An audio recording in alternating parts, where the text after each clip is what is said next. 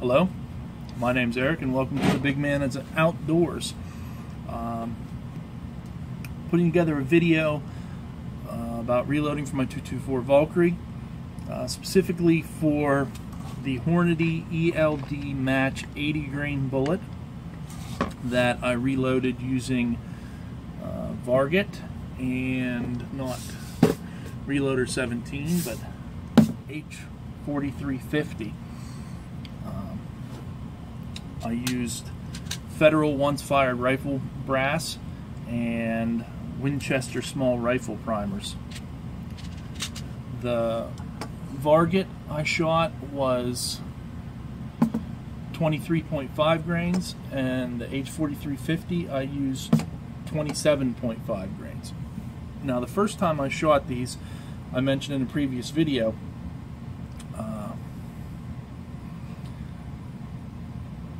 to get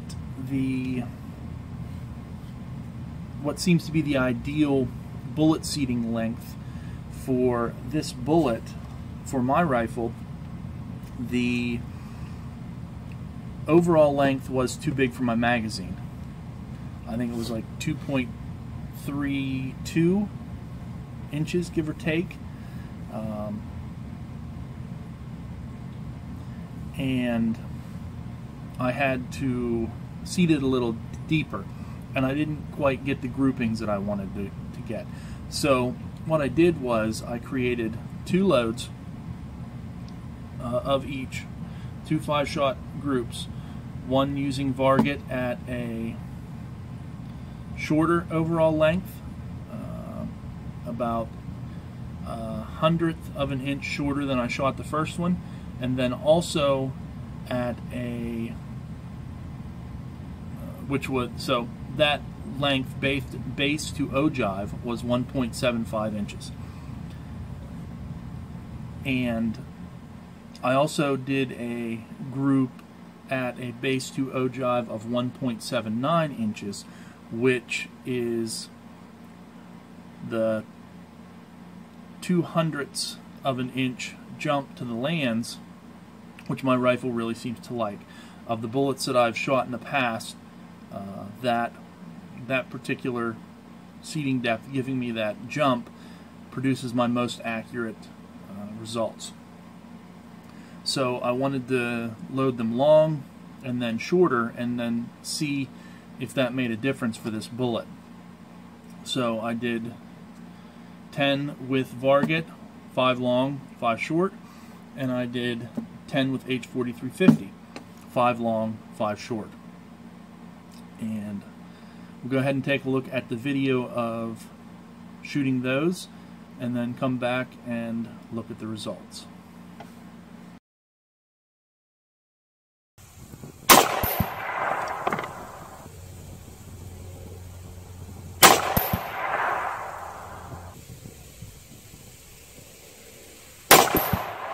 Three. 4. 5.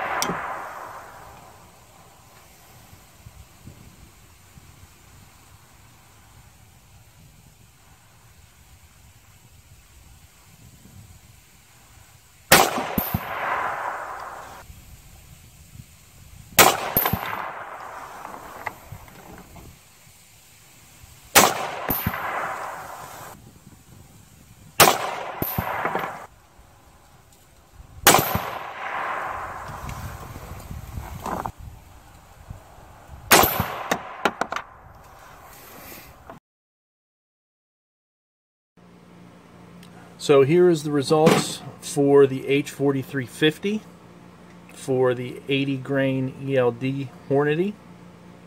Again, this was 27.5 grains. My first group I shot was at the longer length, and that produced a 0.91 inch group, 0.86 MOA.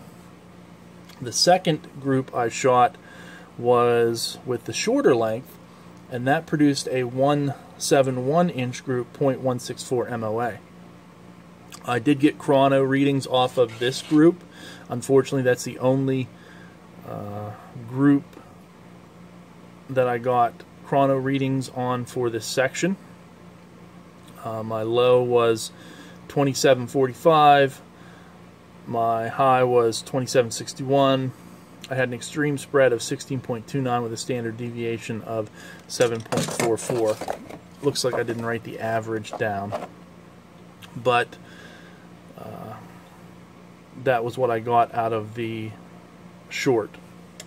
Now for the Varget, I didn't get the short group on camera because my downrange camera ran out of room. So unfortunately, I don't have video of me actually shooting that group, but the long group had a 0.013 inch, 0.98 MOA, and the short had a 1.06 inch, 1.02 MOA group. I was kind of surprised that this grouped as well as it did, because I was expecting, especially given the H4350, where there's a considerable difference between the long and the short. These two aren't too far off of group sizing. So I might play around with Varget at the shorter length, maybe play around my seating depth to see if I can tighten this group up and actually get it to fit in my magazine. I haven't done the 88 grain ELDs yet. I don't have any bullets for them. I haven't shot any factory loads either. So if I can get this group or something with this bullet, I know that the 80 ELD, oh, I don't know that. I've heard that the 80 and the 88 grain ELDs have very similar bullet profiles. So my concern is that if I'm using the 88s to get the ideal jump, again, my bullet overall length, or my shell overall length, will be too long for my magazine. So if I can get something out of the 80s, I might take a look at the 88 grains. But that being said, I appreciate you watching. This is the Big Man's Outdoors. Until next time, have fun outside.